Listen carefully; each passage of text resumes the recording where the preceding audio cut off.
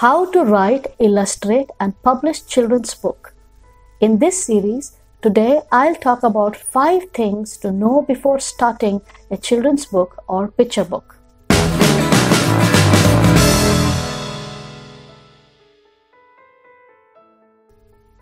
Hi and welcome to Daily Art Milestone. I am Renuka. Writing a children's book may look easy, but believe me, a lot needs to be done even before you start writing it. Here are 5 steps. Number 1.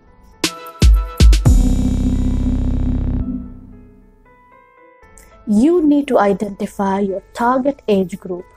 Children's book or picture books are usually written for 2 age groups. The first one is for the age group 2 to 5 and the second for the age group 6 to 8. In 2 to 5 age category, the book is usually read by an adult to a child. Children are in their initial stage of literacy.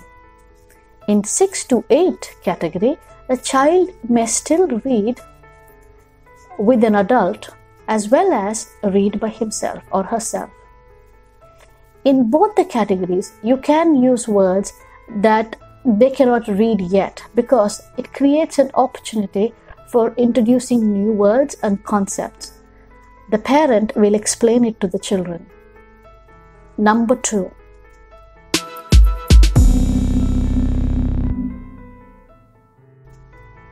You need to decide if you want to take the fiction or the non-fiction route. Here I have 2 lovely books that are fiction and 2 more that are non-fiction. Children love fiction and surprisingly, they love non-fiction more. They are inquisitive and like to learn about the world around them. To be able to contribute in a discussion makes them feel good. So what's your book going to be?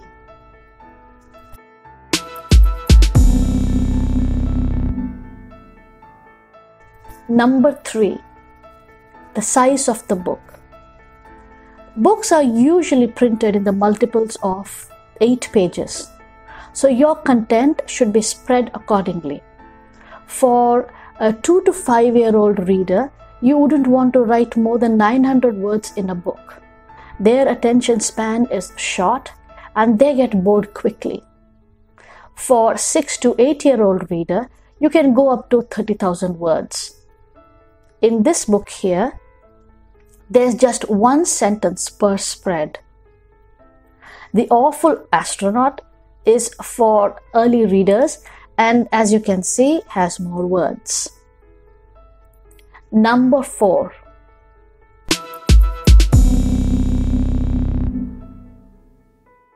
What is the theme of your book?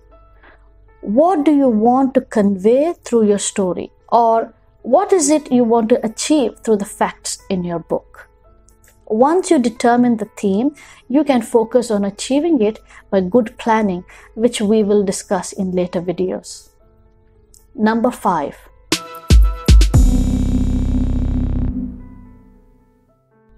If possible, add layers to your story.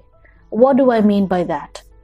Can your story be used to teach any part of the school curriculum? For example, let me read this book that I have here. It's called I Love You Always. Now here is the cover. It's a beautifully illustrated book. It goes like this. How long will I love you?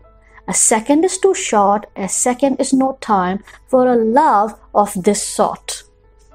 A minute is no better, for minutes fly by.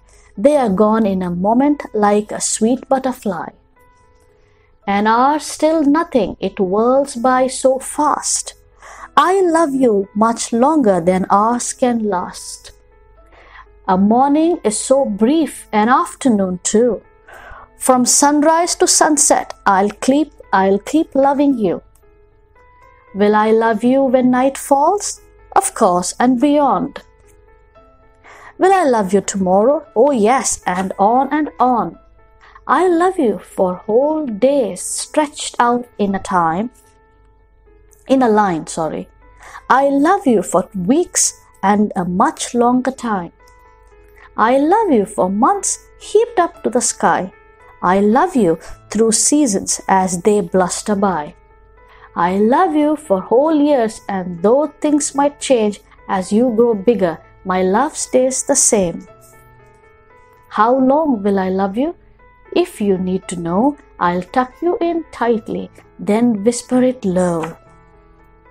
I love you for years and for months, weeks and days. I love you for hours and minutes and always. I love you forever, not 1 second less, for that is what mummies and daddies do best. You can see, along with the story, the concept of time is introduced. Schools and libraries have a preference to stock this kind of books. So, these are the 5 things you need to decide before you start to write a children's book. In my next video, I will walk you through the making of a children's book. If you found this video useful, please like and subscribe for more such videos in this series of how to write, illustrate, and publish children's book. Thank you, and see you again in the next video.